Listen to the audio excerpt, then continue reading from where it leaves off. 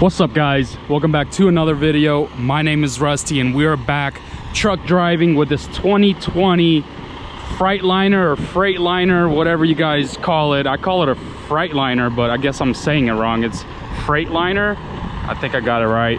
But yeah, it's a 2020. This thing is a beast. I love it. I don't know if I love it better than a new Volvo because I haven't driven a new Volvo yet, but in this episode, Life on the Road episode, I guess that's what I'm gonna do now. I'm gonna name these trips that I take and record Life on the Road. If you guys want to check all of them out, I mean, it's just like pretty much me truck driving, showing you guys around the country, coast to coast, and the troubles that I go through. And my last video I did, this woman hydroplaned actually right in front of me. It was scary, scary stuff. I already did the intro, like showing you guys around the truck inside. I'm not gonna do that this time. It's up to you guys. So I am in California, in Los Angeles, California, and I'm actually loading up full truckload of, I think it's like drinks and food or something like that. Maybe Mexican drinks and food. I'm not really sure. They look like they're foreign drinks, and I'm taking it straight to Hendersonville, North Carolina. It's right beside Asheville, North Carolina, and it's gonna take me a couple days to get there. So we'll see how this trip goes. Good thing I don't have to stop and go, because these dry vans, sometimes you have to take multiple loads and drop off multiple loads, but it's one pick, one drop, so that's pretty cool. So yeah, let's get to it. It's actually not full soda, it's just bottles. It's plastic bottles, and it's a full truckload. It's only 12,000 pounds, and it's one pickup in California and one drop off in North Carolina. That's awesome. This is the easiest load I have ever had, and this is actually my first time going through I-40 over here by myself. I've been through it with a team driver, but not by myself, so we'll see how this goes.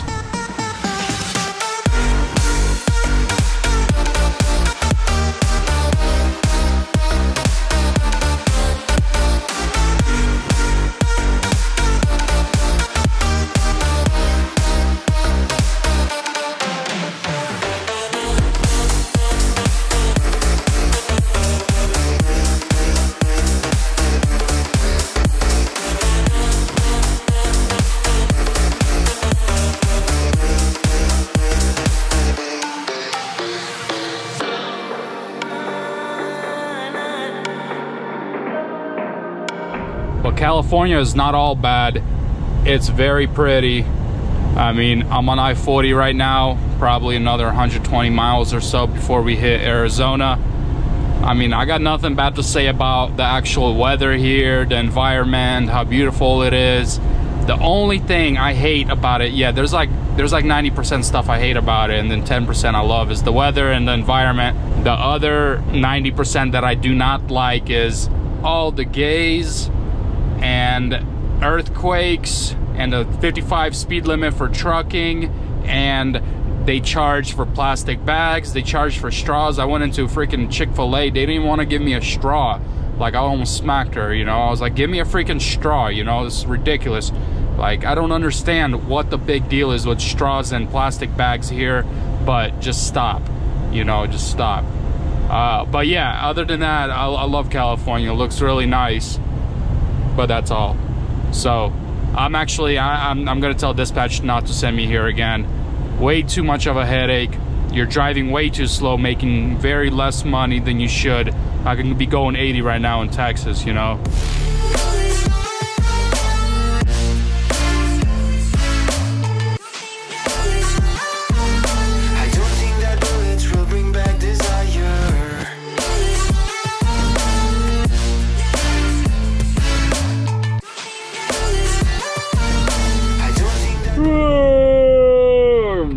Morning, everybody. So doing my pre-trip right now. I got another 11 minutes left on pre-trip, and I'm doing a regen. I don't know if you guys know what that is on all these newer trucks. Pretty much you go into the menu and you click park regen activate. So I activated it. There's a little yellow light right here that turns on that says regen needs to start. Pretty much it raises the idle and it blows through the filter and it cleans it up and stuff like that. So yeah, this is sometimes happens because if you're parked for more than 6, 8, 10 hours, and I've been parked for 10 hours, woke up and this light turned on, and sometimes when it's parked for a really long time in the region. You do not do a region, a check engine light comes on and this comes on, and I think a motor does a safety shut off and then a motor shuts off because you're not, the region is too clogged or whatever. Yeah, but I'm doing the region right now. I'm about to finish my pre-trip and we'll be heading back out. We are already in Arizona. We already passed California, thank God, and let's head out. I just passed Area 66 in Arizona. That's pretty much, if anybody doesn't know, that's pretty much a place where everybody thinks aliens land for some reason. I don't know, but there was like a big tablet there that said Area 66 and it said like something something aliens or UFOs. I don't know, that was weird. There's some crazies living up in here. What the heck? Looks like a truck caught fire, a trailer or something caught fire. Damn, a whole semi-truck. Trailer, yeah. It's crazy.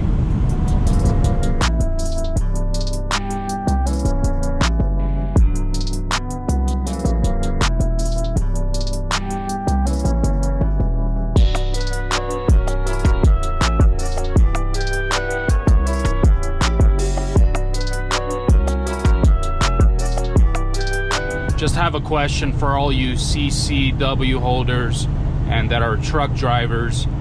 I'm wondering, do you carry when you're in a commercial vehicle or not? Because I don't know, I read online and there's really no saying. It's like a gray area or something like that. People say if you have a CCW, you can carry on a commercial vehicle. Some say no, some say yes, some say it depends on the company.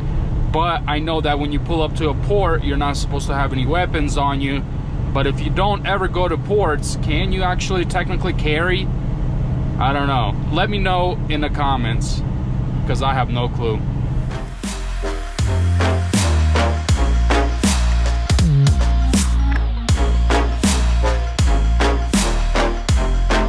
It's a war zone.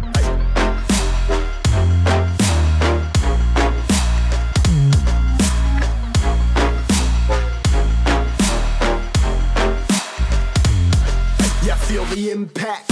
Yeah, break it open, leaving nothing f***ing intact. Hey yo, you been hacked. You're safe, hardened, but I found it, homie, been cracked.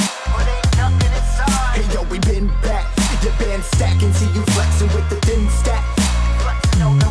Hey, you been whacked. I kill them all, feel the motherfucking impact.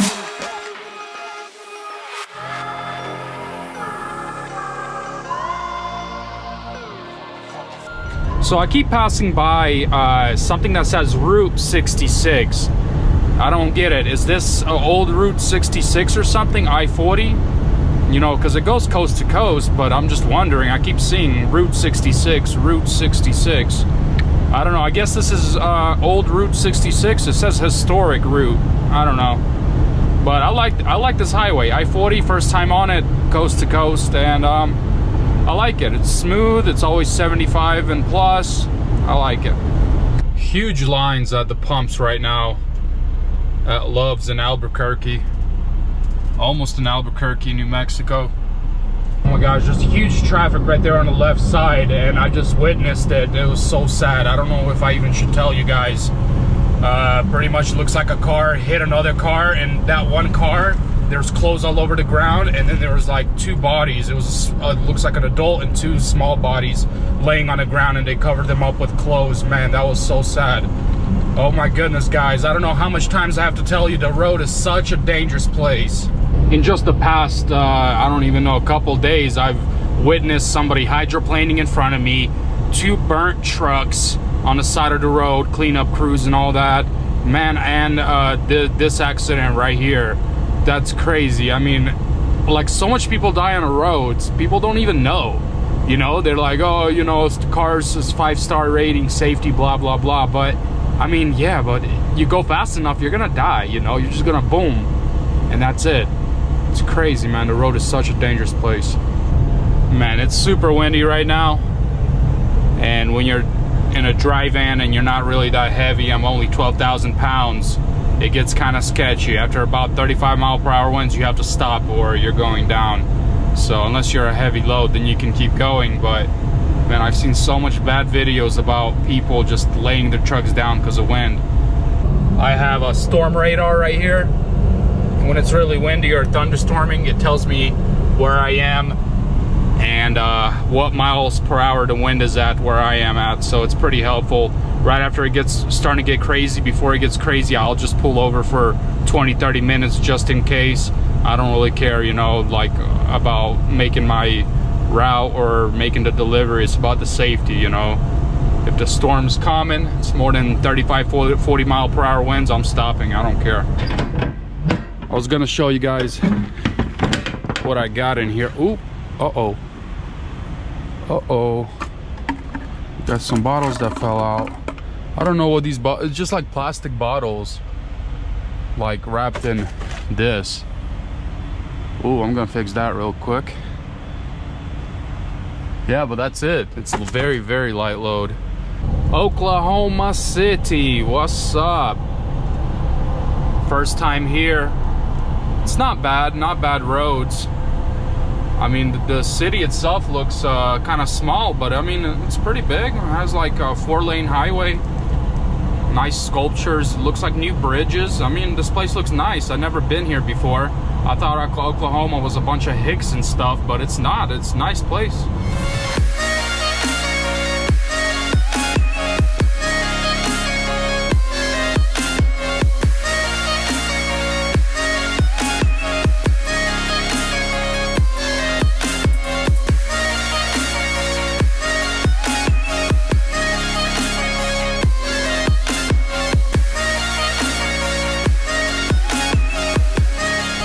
Arkansas is okay state. It seems kind of boring. The roads suck though. You can always tell by how the state economy is, I guess, by the roads. Man, they suck. It's like Spartanburg all over again. South Carolina has crappy ass roads. So does this place. But it ain't bad. The people seem nice and stuff. And I'm about to go to Love's, park real quick and go take a dump, and we'll be heading back out. Memphis. This is, oh, this guy, what the heck? Oh man, guess what? This guy passed me going like 65, 70 in a rain, and I guess now he flew off the road. Well, that was about 2 hours ago, so that's what you get, buddy. Sorry. Memphis, Tennessee. I have never been here before, but I don't know if you guys can see this to the left. They got a freaking pyramid over here. What the heck? I'm guessing this is downtown. Ooh, it looks kind of crappy. But they got a pyramid, dude. What? Why do they have a pyramid? Another scale. Let's go already, man. Man, I've never got inspected before. Hopefully they don't. Cool. Exit to I-40. We all good. We all Gucci. Let go.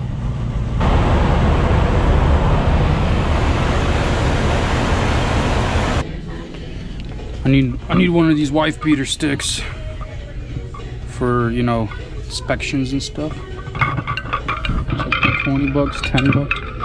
I want this big one. The company will pay for it anyways. Yeah, let's get this one. Morning. So yeah, this is it. Last day, and I'm almost there in Hendersonville dropping off this load. I'm gonna do my PTI real quick. I'm gonna try out this beater stick, pretty much. Yeah, that's all you do. Make sure all the tires are pumped up with this thing. You just feel it, you know. All right, that was good enough. I'm done with my PTI. Let's go.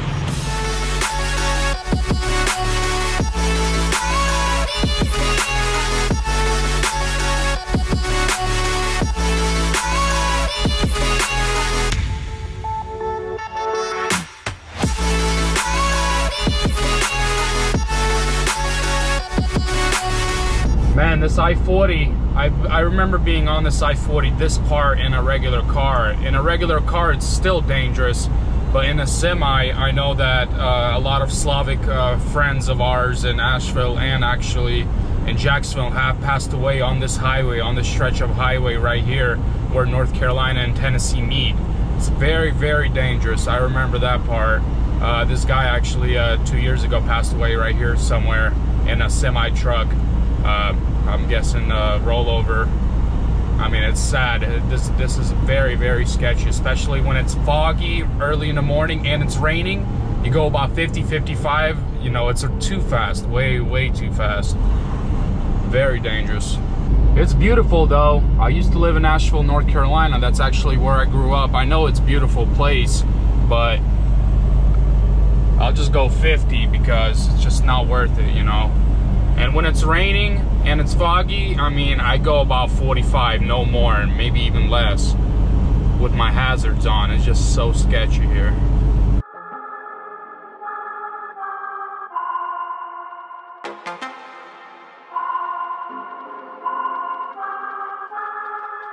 All right, we are unloading, and that's it for us. We are in Asheville, North Carolina.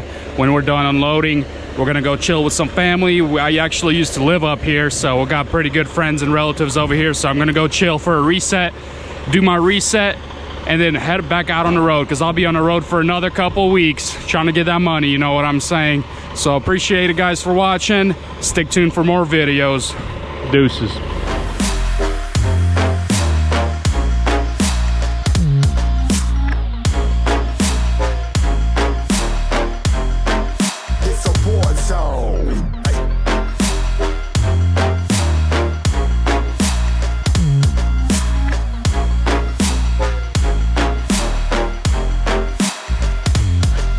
Feel the impact, yeah, break it open, leaving nothing f***ing intact.